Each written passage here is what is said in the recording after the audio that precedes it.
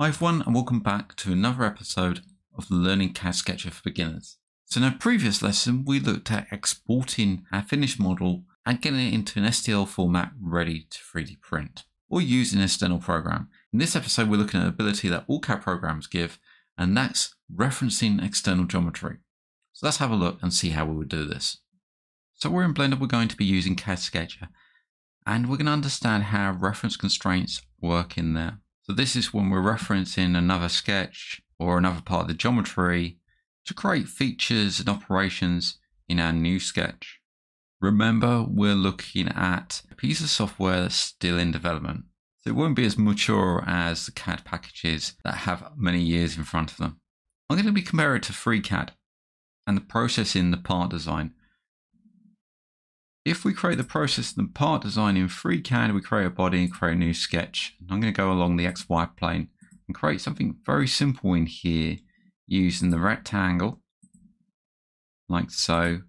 And we're going to put some constraints across here to make it symmetrical using the symmetry constraint, and also setting some distance in here using the distance constraint. And we'll go for 10 mil and the height of 20 millimeters. And we can zoom in. So we've got this shape here. And close that. We've got the geometry. We can use the pad and pad this, say, to 2 millimeters. So we've got this shape. Process in CAD Sketcher is basically the same. So just delete that cube and we come up to the Sketcher, from the flyout bar, Sketcher, Add Sketch, and we pick the XY plane. So upon that plane there, and we're sketching upon this plane. So I'm going to put a rectangle in here, right click to cancel the tool, and we'll come over to the tools and add some constraints in here. So I've got nothing selected at the moment. We've got the vertical and horizontal constraints of the rectangle already added, and we need some distance constraints on the top here, and we'll set this by clicking on it, click once, click the distance, and type in 10 millimeters. We do the same for the side, so we can pull this constraint up and out of the way. So we select the side, click distance, and we'll set this one. Click on it, left click, click on the value, and set this to 20 millimeters. And we'll zoom out. So we've got this one here. What we need to do now is set this. Now if we look, we've got convert type. We've got to set this to mesh. We're mesh modeling, so that makes sense, and leave the sketch. We now get this face, this mesh face. So we need to extrude this, and in Blender, an extrude, we add a modifier for solidify. This is going to tell us what distance it's going to go and the direction. So the thickness, we set that to 2 millimeters. I think it might have been 3 or 2 millimeters before. So we've got that there. And the offset tells it to go downwards. And we can move that to 1 so it goes upwards. So this gives us an idea. If I place it like this, we can see those axes there. And we've got 2 millimeters. The offset, as you can see, as we move this down, it places it in the positive or the negative. We want it in the positive. So we've got our base object. Let's jump over to FreeCAD and see what we do next.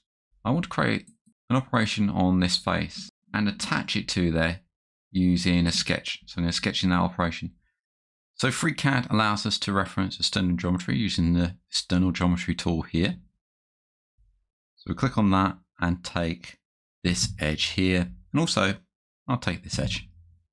With those two edges, I can use the rectangle and hover over that edge and connect up a rectangle to it with point on line constraint, and the same with this one, point on line constraint there. So those are connected. You can see how they're connected there, which means if I right click to cancel the tool, I can move these along that line. I can disconnect these at any time I want. And we'll make that symmetry to this axis, again using the symmetry constraint, and set some distance along this edge using the distance of 3 millimeters and hit OK. So we've got that in there. If I hit close, you can see that's sitting on there. And we select that sketch and use the pad and set this one, let's say 5 mil, and OK. This object can be created quite easily by creating a sketch along this T and doing it that way. But obviously there's a number of ways to create objects in CAD and in Blender in hard surface modeling. Let's go back to Blender. Now, initial thoughts, because we can select a plane face and add a working plane to it, add work plane on mesh, click that face, right click to add, and add a sketch upon there. And we'll bring this round. Let's find that face. So it's going to be this one. Then you notice that straight away we can't actually reference those edges. There's no tool to reference that in. Let's leave the sketch and delete that sketch. What we can do is we can show the sketch, this one here, and we can actually reference this geometry inside another sketch. There is limitations to this at this time. Remember, this is still in development, but limitations mean that we can't use a working plane or add work plane to mesh plane to add the sketch on, because that won't work. If I tried that, come in, add work plane to mesh, we're going to get exactly the same thing. Click and right click, add sketch to that one. I can't pull in that sketch edge. Leave the sketch and delete that sketch. So I have to think outside the box. The sketch is setting on this plane here that goes along this way. If I add a sketch, not using the working planes, but using the base working planes or the base planes, then I can add a sketch to here and pull in that geometry. So you can see if the sketch is upon the same plane and uses the base planes, not the working planes, then we can add and constrain it to basically the bottom of this. So we may have to do things in a bit of a reverse, but it's a way around this. Otherwise, we're constrained to geometry where we have to add those data and constraints in there, distance, then make midpoints, etc., rather than the flexibility that's provided by something like FreeCAD. In the future, this may change. As said, it's in development. So we add a rectangle. If I hover over that line, you can see we can actually attach by clicking the rectangle to that line and clicking on this side. So we have that in, and let's zoom in, and we'll create constraints against this. So right click to cancel the tool so we get the mouse pointer back and our solver select tool back. Now I want to take that edge, and as you can see, well, we can't really see that edge on there. If I come down to entities, number of entities on here, which are all the points and the lines, which are the lines in that sketch. So we can see all those there. We can't actually see the other sketch. So we have to come up and leave this sketch and hide the original. So we can see that now. I can then select that to make a distance with.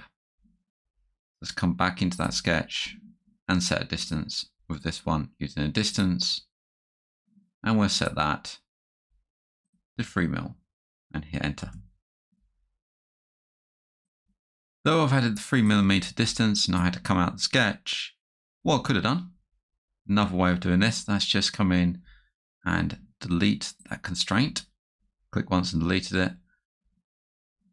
If we can see the bottom sketch and we edit and we can't get to that line at all. I can get to these points. I can select both those points, select one, shift select the other, and use a distance constraint like so, and set the distance constraint of what I want. Convert height to mesh and leave the sketch. So now we've got this sketch on the bottom face here.